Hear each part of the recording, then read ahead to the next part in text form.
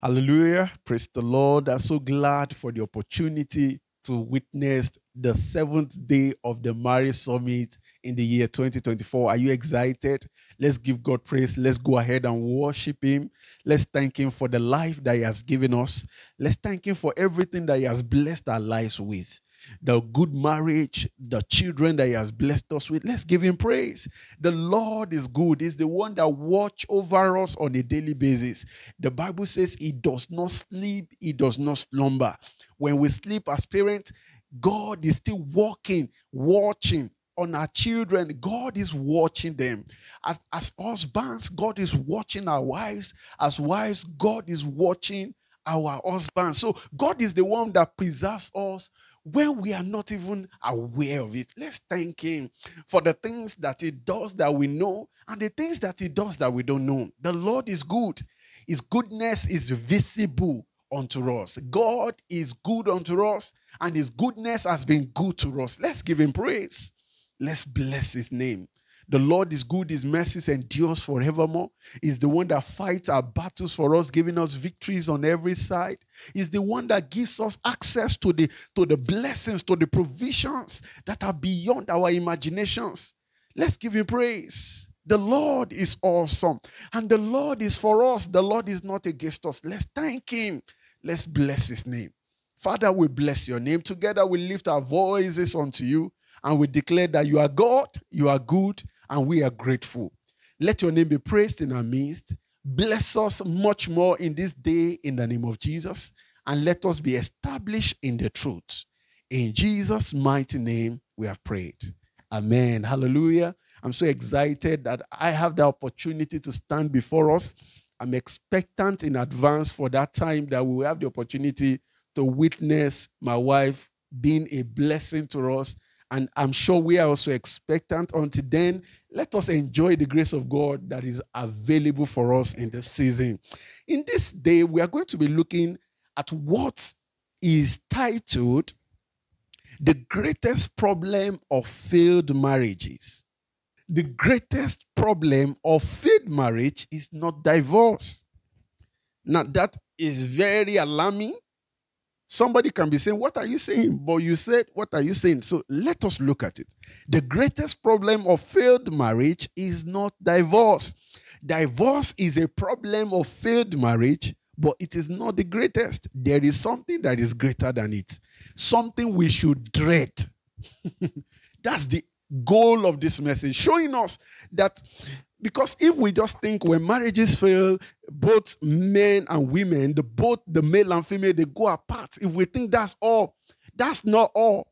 There's something that is worse than the man and his wife being apart. And that is what we will be studying in this message. In the last session, we looked at the book of Genesis chapter 5, and we saw something. The chapter concluded with the story of Noah, who was the son of Lamech. Now, Noah, the Bible ended out chapter 5, verse 32 with, the Bible says, and Noah was 500 years old, and Noah begot Shem, Ham, and Japheth. That's where the Bible stopped with. So the Bible introduced us to the character called Noah. Is a very significant character in the message that we are looking at. And the Bible says that man, Noah, who was also a son to a man called Lamech, had 3 sons, Shem, Ham, and Japheth. And I'm sure you would soon realize that they are very fundamental, very foundational to our lives as a people of this generation. Now let's jump now to Genesis chapter 6, and I will read from verse 1. Genesis chapter 6 from verse 1. The Bible says, now it came to pass when men began to multiply on the face of the earth, and daughters were born to them. Who were the daughters born to? The men. Men were multiplying on the face of the earth, and daughters were born to them. So these were called daughters of men. There's a place we are going. Verse 2, that the sons of God saw the daughters of men, that they were beautiful, and they took wives for themselves of all whom they chose. Verse 3, and the Lord said, my spirit shall not strive with man forever, for he is indeed flesh. He is flesh, he is earth. Do we remember where we started with when we're looking at the man of the head, the man of the spirit, and the man of God? Do we understand that? Now look at it. The Bible says, he is indeed flesh, yet his days shall be 120 years. There were giants on the earth in those days, and also afterward, when the sons of God came in, when they became one, when they came into the daughters of men, the Bible says, and they bore children to them. Those were the mighty men who were of old, men of renown. Nothing seems bad yet, right? Nothing seems to be worse than divorce yet, right? But let's continue. Genesis chapter 6 from verse 5. Then the Lord saw that the wickedness of man was great in the earth. Then the Lord saw that the wickedness of man was great on the earth, and that every intention of the thoughts of his heart was only having no other space for something else. Only evil continually. Day one, day two, today, forever. Evil. And the Lord was sorry that he had made man on the earth, and he was grieved in his heart. May our lives, may our generation never grieve the heart of God in the name of Jesus. And I'm sure many of us are familiar with what the Bible was declaring to us concerning the Holy Spirit. That do not grieve the Spirit. Do not grieve the Holy Spirit. So God actually doesn't love to be grieved.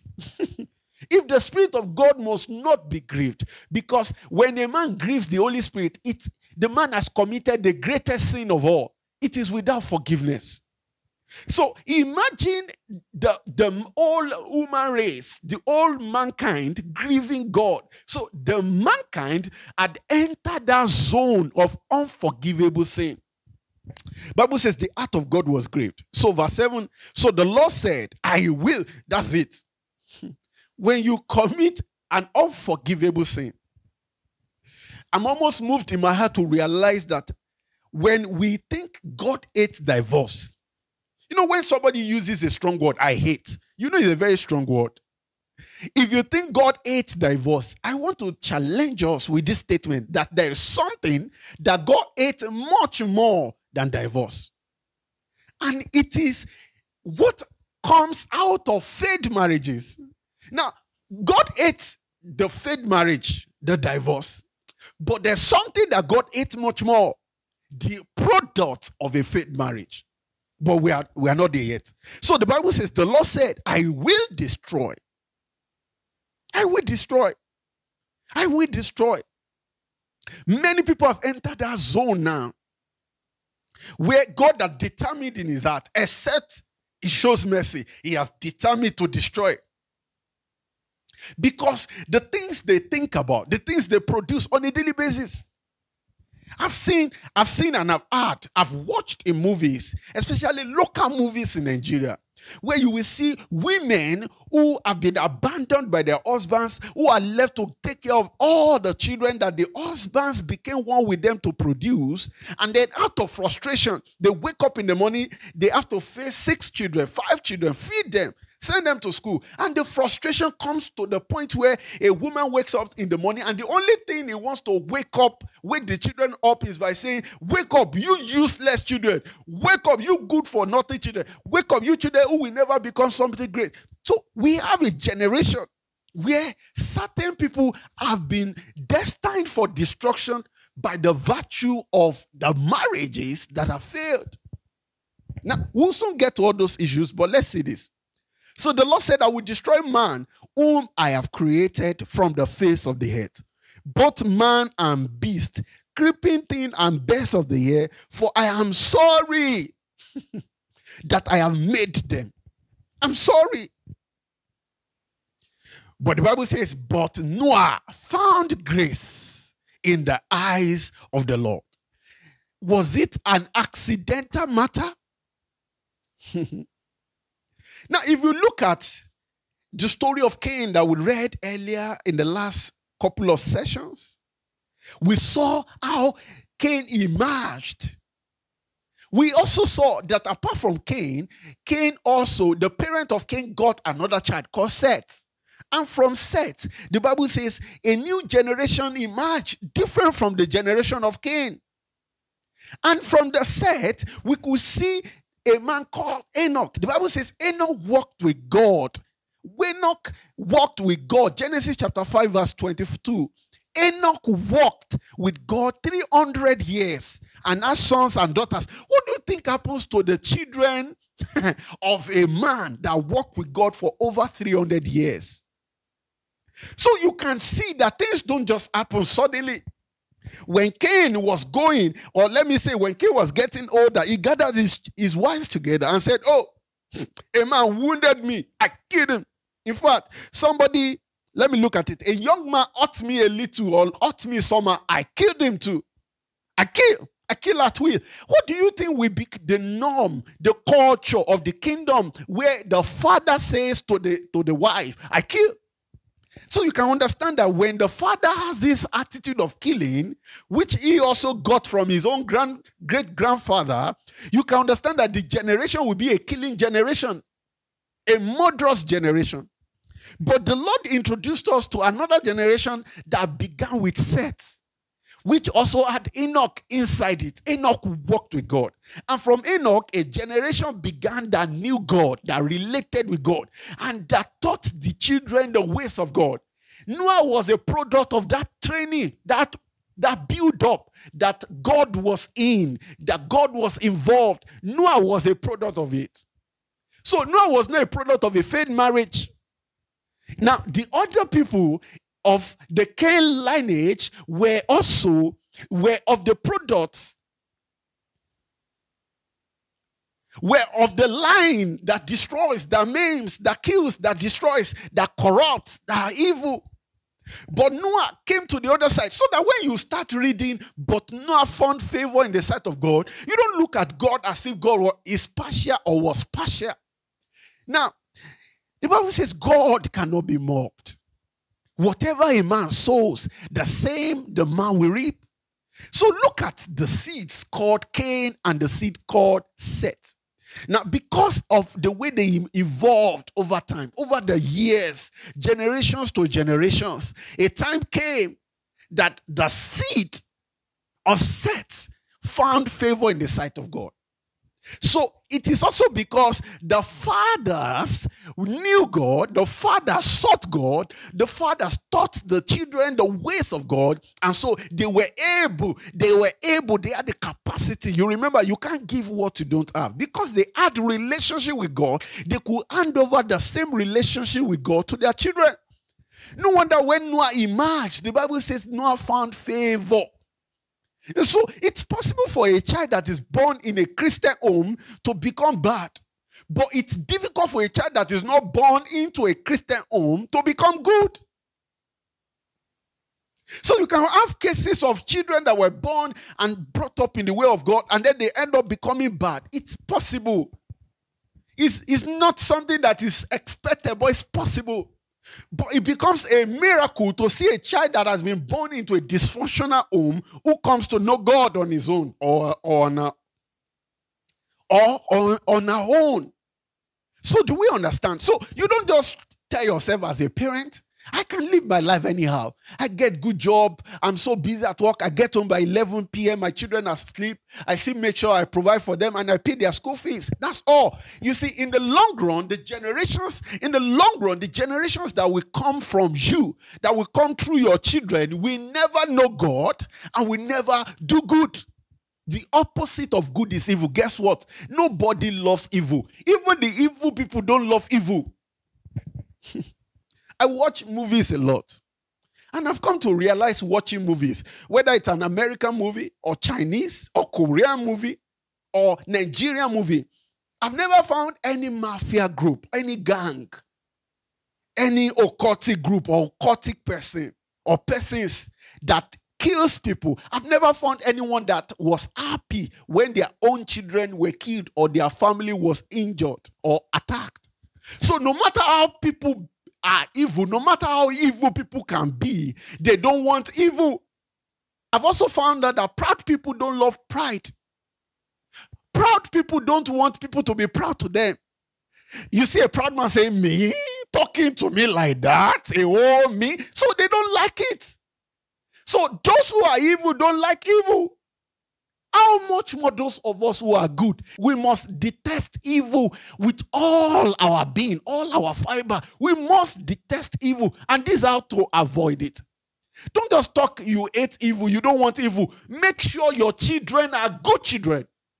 And you can only do that by being a good father and being a good mother and teaching them the good principles for life. Guess what? If you don't teach them the good principles, they will pick it up from the generation of Cain that is in their street, that goes to school today with them. Guess what? You are not the only generation. You could be a set generation that we ultimately find favor. What happens when you abandon to train your children and then they go to schools, they meet Cain's children? They meet the children of Lamech. That Lamech that called his wives and said, see, I kill. The children of Lamech will kill. The children of Lamech will lie.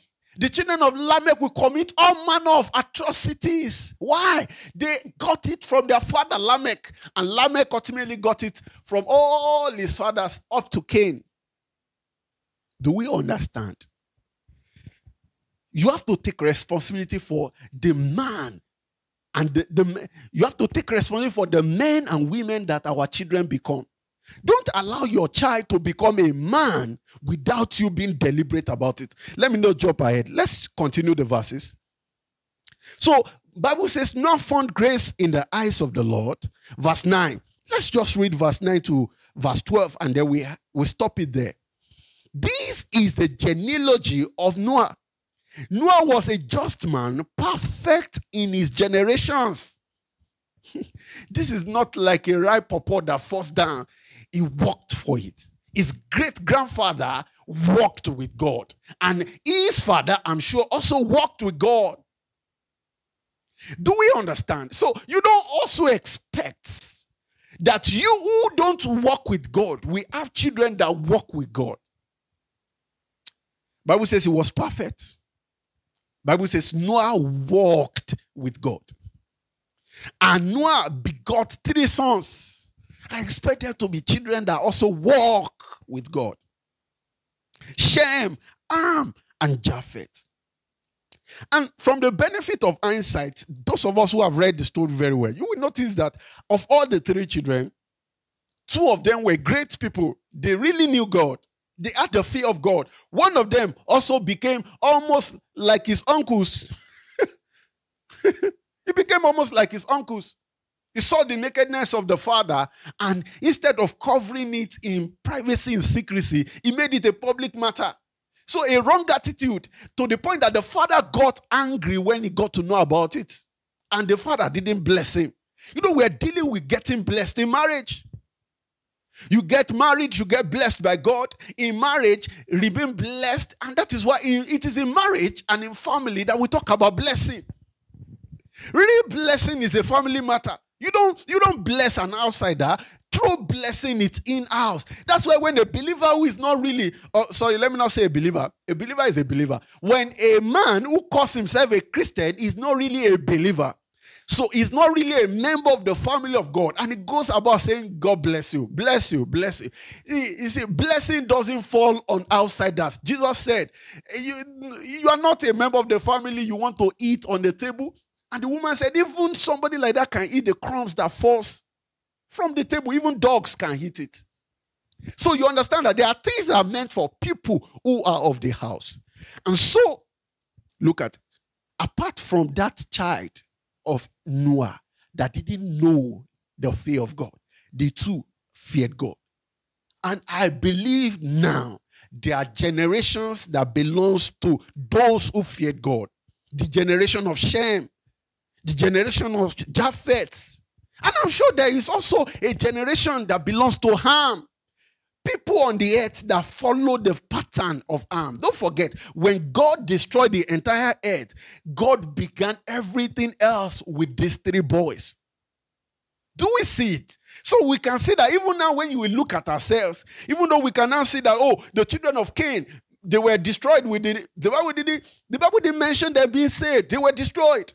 So you always ask yourself, how come there is still things that are not correct in our generation? Some people still came from Ham.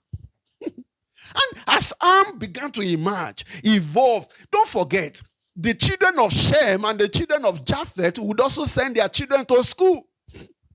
And if they too also drop the ball at any point in time, their children, some of them will pick lessons from some of the children of Ham and some of the grandchildren of Ham. That is how the cultures of Ham get to permeate the families of Shem and Japheth over time.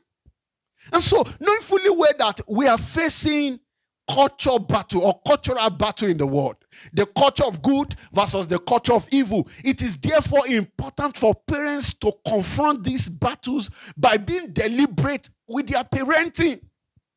Knowing that while you try to train your children the good, the internet, the TV series, the cartoon networks, and the things they are taught in classes, the things their friends tell them in school, their friends that have different belief system, different faith system, different lifestyle, the things they teach them in school put heavy pressure on the things we teach them. Now, if this can help somebody, so let me just let it out. It's like my own private secret, one of them. I have many. I've said in one of those sessions that marriage is a secret matter. It's not supposed to be open. You don't make your marriage a public affair. So if I just let out this secret. Now, when I got married to my wife, I made a decision. I said, I will make sure that nobody, whether man or woman, will speak more than me to my wife. So that's why from that time, I've become like a parrot, especially with my wife. I can't keep quiet all day. And I do that, saving my energy. When my wife comes, talk has come. We will gist. And I have to make sure that I gist to a point that I will overwhelm whatever anybody has said to her with what I'm saying to her. Now, if marriages can understand this beyond marriage, taking it to our children, teachers have spoken to our children, their friends have spoken to them, do we give enough time? And this is not to make us think that I've been doing very well in this. I need to do, especially with children.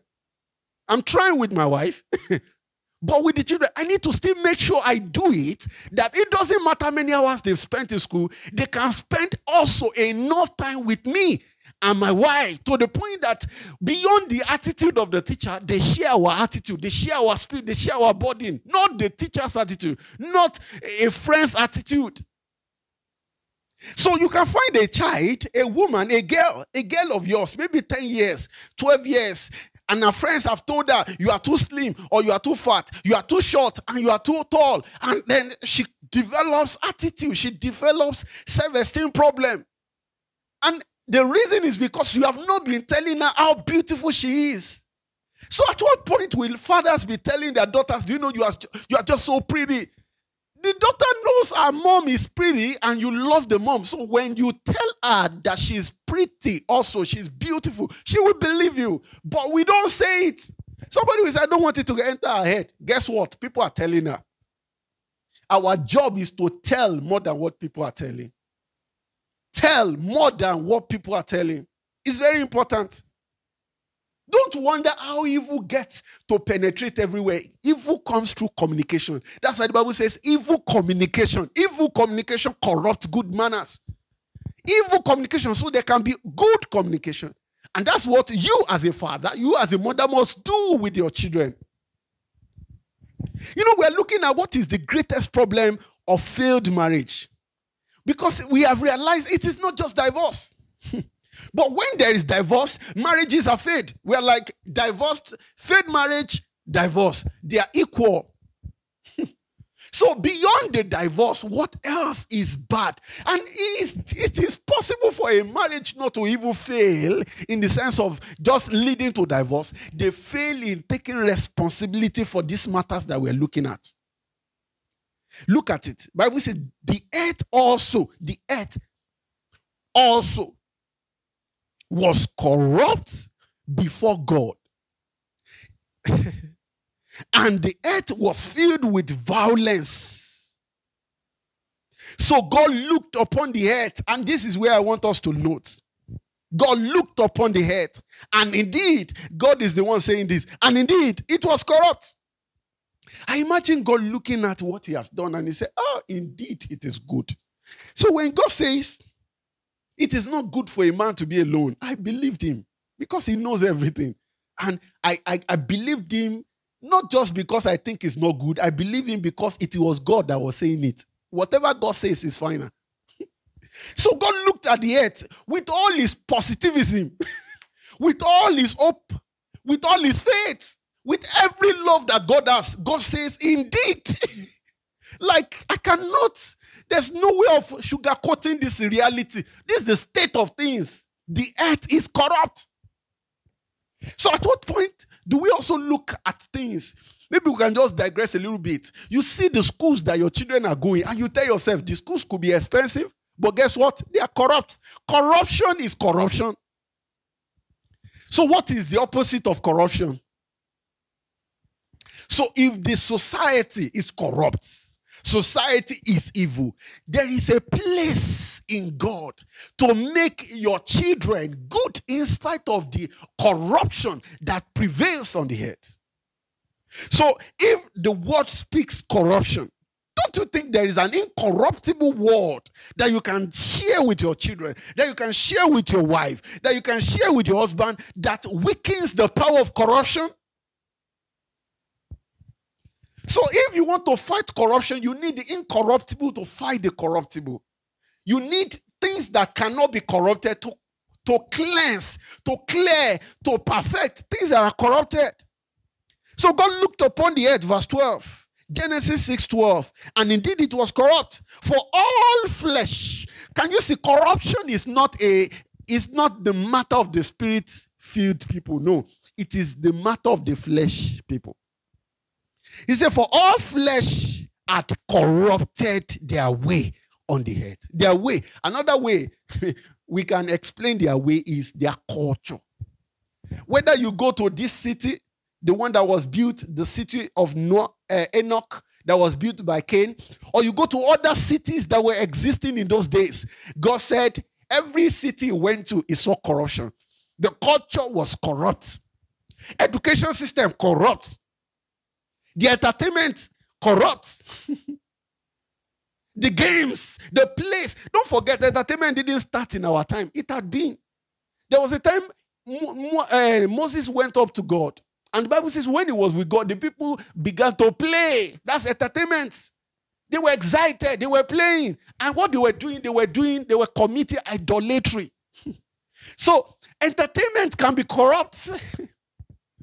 So when you know corruption has permeated everywhere like that, do you just fold your hands and wish by luck your children will emerge well? No. No, sir. No, ma'am. Children don't accidentally emerge well. Children are product of process of parenting, quality parenting. Now, when parenting gets missing, children then becomes product of societal parenting. Oh God. It's as if parenting is not something that comes from father and mother alone. Parenting is raising children up. Anyone can parent. The schools can parent for you. The schools can raise them. The society can raise them. In Nigeria, especially in the northern part of Nigeria, families play little role in the upbringing of children. You see children on the street every time. And so they talk about out of school children in Nigeria, for instance, millions of children out of school. They are out of the school system. Assuming the school has any good to offer them, they are out of that good. So whatever they are in, when you are out of something, you are in something else. Whatever they are in, we also impart them what the school intends to impart, but opposite. Opposite of good. That's evil. So you see them stealing, you see them fighting. I've caught a number of boys fighting on the street, a boy and a girl fighting on the street a number of times. They are carrying food plates on their hands, running on the street. They even tie rope on plate and put it on their necks. They run. They are begging for food. They go around. They greet you good morning in one way or the other. In their language, hoping you will give them money. Money they will use to eat. You ask, where are their parents? They are missing. A man and a woman came together for those children to emerge. but the men and the women have not maintained that oneness to raise them up. It is a problem to bring children to the world and not be responsible for raising them up. It is something that is so problematic that it attracts the punishment of God. God cannot bless a marriage that brings children to the earth and is not available, is not able to raise them up. The persons will be cursed. You know, it happens that it is some men that will just be absent. The children are growing up in a part of the country. The father is somewhere else. And this father is also committing adultery somewhere else. And the children are left with the mothers to take care of. You think that man can be blessed by God? No. That's why you keep seeing them struggling. They keep struggling. It is not enemy from your village that is fighting you. You are fighting yourself. Go back to your responsibility. The blessing of God does not fall on nothing. It falls on something. God is willing to support you financially. If only you can be there to raise these children. Because when you don't raise them, the enemies of God will raise them. And then we grow up to become problematic to God's purpose. We keep starting up NGOs to solve societal problems. There wouldn't have been societal problems if parents have been alive to their responsibilities from the 60s. In 1960 to date, Nigeria wouldn't be in the state they are in as a nation if parents have been responsible for 1960 to date.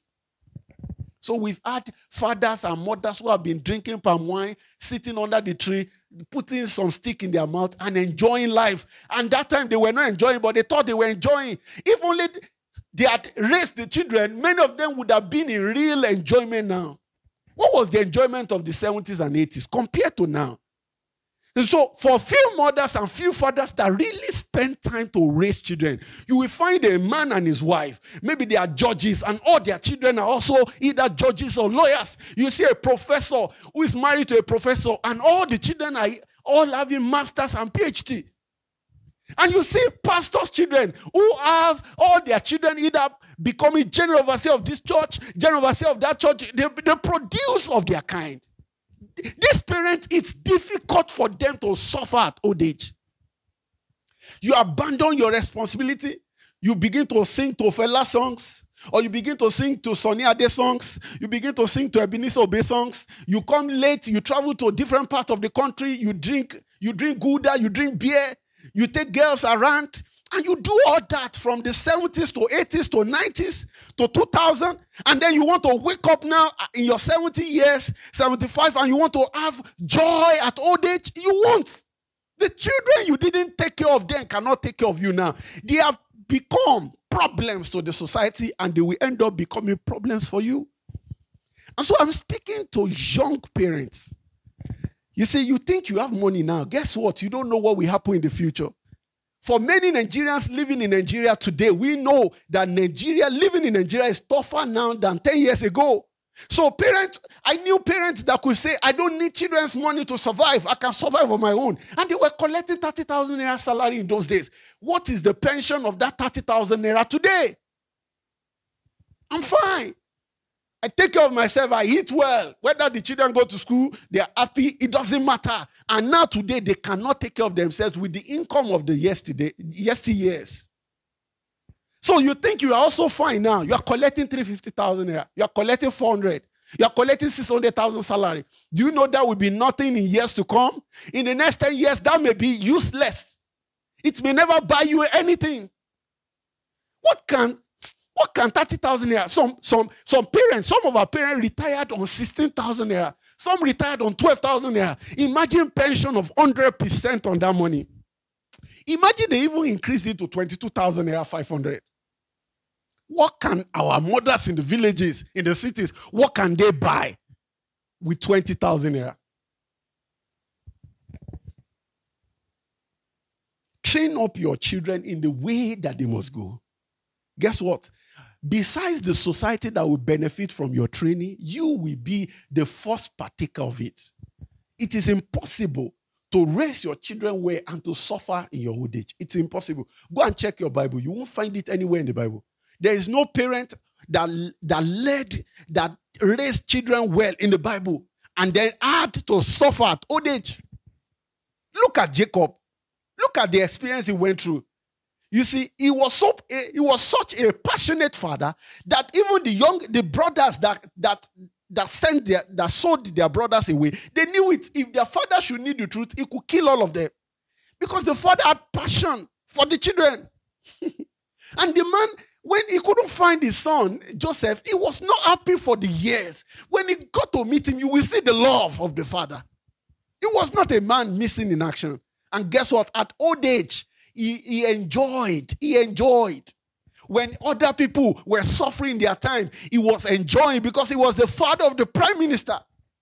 You can't become the father of a prime minister, when you are not a good father in your own prime days. You were not a good mother in your own prime days. Check the people in their 60s today across the world. I don't know about developed countries where you don't have to have children at all to live okay. But in Africa, you don't have good children, you will suffer. How many people who are above 60 in Africa today who are enjoying? If you can find them, do a correct statistics. You will realize that they have good children. They have good children. Children that were well raised up. Children that they had time for. Children that they didn't emerge randomly. They were deliberately raised up. And so what is my challenge to parents? The first challenge is, in fact, if you are a single brother, a single sister, you are listening, the first challenge is be intentional with your marriage. Know that when your marriage is intentional, you enter it intentionally, you live in the marriage intentionally, you will be able to do the next intentional thing, which is being intentional as a parent. Do intentional parenting. Tell yourself, I am doing this to my children and this is where they will be in the future.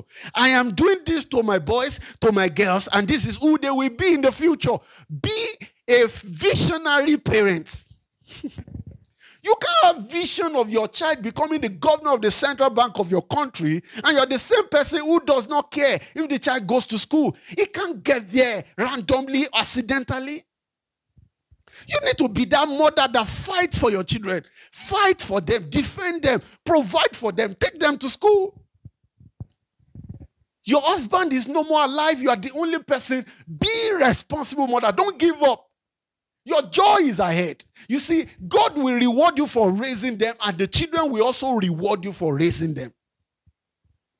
I've not found any responsible child well taken care of when he or she was young, and the person is not under any spell that does not take care of those who took care of him or her. So take care of your children. Teach them. Protect them. Cover them. Pray for them. Fast for them. Intercede for them. When they do wrong, punish them. Train them. Discipline them. Let them be wise up. Your investment over your children is not a waste. Even when the child is 3 years, invest in the child. The child is 7 years, invest. The child is 17, invest. Invest until your joy is full. Somebody could say, how long should I do the investment? Until your joy is full. A time is coming. It becomes shameful for you to do anything for that child, financially or otherwise. The child will tell you, mommy, don't worry. Daddy, don't worry. I'm fine. I'm fine. I'm always fine. They are always fine, meaning that now that you have done your job, I am now always fine. They were not always. There was a time if you didn't do anything, nothing happened in their lives. But they've come to a point. They've grown. They've matured. They can now stand for themselves. Parents, I know you are now currently, I know parents now that are listening to me, people that are in their 30s, in their 40s and 50s, you are now standing. But do you know there are some of our colleagues who can also stand? There are parents today who are also financial bodies, emotional bodies on their own parents. So you don't want to replicate your lifestyle in your children. You don't want them to grow. At 40, you are still sending pocket money to your 40-year-old child. You are calling the person a child when the person is already a father of another child, of other children. You don't want to continue at 50. You are still paying the house rent of your children. You see people that labor at old age, you wonder, is it for them to eat? Some of them are still laboring for their children and grandchildren. It shouldn't be so. They say, work now so that you can play later. When you play now, you work later. The same thing goes for marriage. So God does not love a corrupt society. God loves the world, but he doesn't love it when it's corrupt. And so God so hates the corruption of the world, even after this time, that instead of destroying the whole world, because some believers could have been comfortable, in quotes, to have a world where the only people left are the people that are godly. But still, God doesn't want to do the same thing he did in the days of Noah anymore.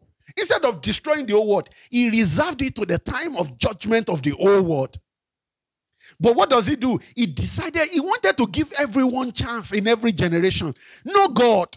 Then he brought Jesus. For God so loved the world, John 3:16, that he gave his only begotten son, that whosoever believe in him will not die, will not perish with the perishing generation, but have everlasting life that begins on the earth and continues to eternity in Jesus.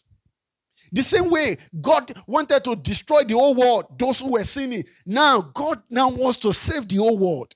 And he did it and is doing it in Jesus. So God doesn't want a corrupt world. And the hope of God is still children.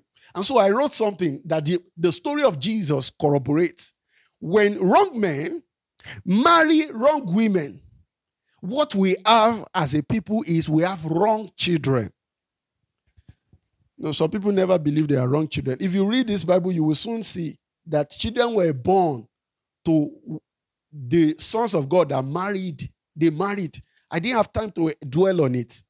God was not the one that connected those marriages. You know, they normally say whatever the Lord joins together, let no man put asunder. God didn't join them. The Bible says they saw that the daughters of men were beautiful. And then they took wives for themselves. They took. God didn't give them. Adam was given wife by God. They took. And the Bible says, of all whom, any woman they chose for themselves, they took. And so when the daughters of men were one with the sons of God, meaning that it is also possible in reality to have spiritual brothers, men who claim to be men of the spirit, who also get married to women of the flesh. And the only thing that makes you to marry that woman is her beauty. Forgetting that beautiful women of the flesh will always do the works of the flesh. And the works of the flesh are evident. You don't like it too. So the Bible says children were born to them. They were mighty men. So we thought they were good men. No, the Bible says, then the Lord saw that the wickedness of man was great in the earth. Those mighty men, they became wicked. They were ruthless. They were destroying. They were maiming. They were causing crisis everywhere. That's it. Wrong marriages, failed marriages will always produce failed and wrong children. Children who looks like dried fishes that cannot be bent again. Who goes about corrupting everything they touch. And what happens when they are wrong children? What we then have is social problems. Social problems. I'm sure we know there are societal issues. Societal problems, they are always caused by wrong children who are also from wrong marriages, and wrong marriages are product of wrong men. What's the opposite of wrong? Right. So when a right man marries a right woman, we have right children. Another way you can put the right is godly children. And then you have societal development or social development. The society is developed. The society is developed. So one of the things I want to conclude with is the problems of societies don't fall down from the sky. The problems of societies come from the children that are born on the earth. Wrong children. They are the cause of the problems of societies. Guess what? Only the children that are born to the earth have the capacity to solve the problems of the earth. So, oh Lord, I see a situation where the devil is committed to making sure that wrong children are born. So the devil makes sure that there are wrong men, always, wrong women, always, who produce wrong children. And the devil knows that the reason for this is to create a wrong society, evil society. And God is also in a business. The Bible says, and it is because of that business that God says, I hate divorce. Divorce will always lead to social problems. The Bible even says it in Malachi chapter 2, from verse 14 to 15. It says, because it covers your clothes, your appearance with violence, your garment with violence. Divorce produces violence. Did you see it? Violence was everywhere on the earth. Sons of men, it's as if sons of men and the sons of God and the daughters of men could never become one genuinely. They will always divorce. I see them divorcing, splitting. Some children will go to their fathers, sons of God, demons, demonic beings. And some will stay with their mothers who have now become demonic. So wherever they go, they learn bad things. They learn corruption. They are with their daddy, they are learning bad. Some boys are learning how to smoke with their fathers. They are learning how to masturbate. They are learning all manner of things from their fathers. When they come to their mothers, they learn other things too. Maybe how to lie, how to cheat, how to steal. They learn other things. All right. God will help us. Guess what? As the devil is committed to creating havoc in societies with children, God is equally much more committed to solving social problems with children. So every time a child is born into a Christian home, into a believing home, a godly home, shout hallelujah, because glory indeed belongs to our God. It is a blessing. It is a deliverance. When Jesus was sent to the earth, he didn't come as a full-grown man. He came as a child that was born. For to us the child is born. Isaiah chapter 9, verse 6. And unto us the son is given, and the government will be upon his shoulder. It's not exclusive to Jesus. Guess what?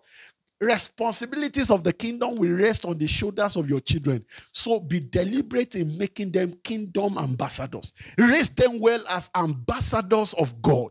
Don't worry. Even though they look small and insignificant now, in the days and years to come, they will emerge authorities. They will emerge rulers. They will emerge queen. They will emerge kings. They will emerge as servants of the Lord. Men that fight. Men that could stand on their feet and fight. Men that could defend the rights of people of the poor and fight for justice in their societies. So we can only do so much in our own generation. The big job lies ahead of the next generation. The things many of us are confronted now with, our parents didn't face them. So guess what? There are things our children will face. Let them be ready for it. Prepare them spiritually, psychologically, emotionally, financially, in every lead that is available. Prepare them. The Bible says in every labor there is profit. Every labor of investment on your children will produce profit. They will emerge well. They will emerge well. And I speak wellness into our parenting, into our children, in the name of Jesus. We shall be well parents that raise well children. And we shall have a well society. And I declare, concerning our generation and the generations to come, it shall be well. In the name of Jesus. Thank you, Father, for the gift of this moment. Thank you for the word that He has sent to us. Lord, we ask for grace to be established in this truth, to fight the good fight of faith, and to emerge victorious parents, victorious husbands, victorious fathers and mothers of victorious children who take over territories on God's behalf. In the name of Jesus. Blessed be your name, O God. In Jesus' mighty name we have prayed. Amen. Thank you for the gift of your time. I believe you have been blessed. Please share the news around. Share this video around. Like it. Comment in the comment section. Let's know how God has imparted your heart with the words that He has shared with us. I hope to see us in day 8, and I'm sure it will even be greater than the 7th day. See you tomorrow, and God bless you.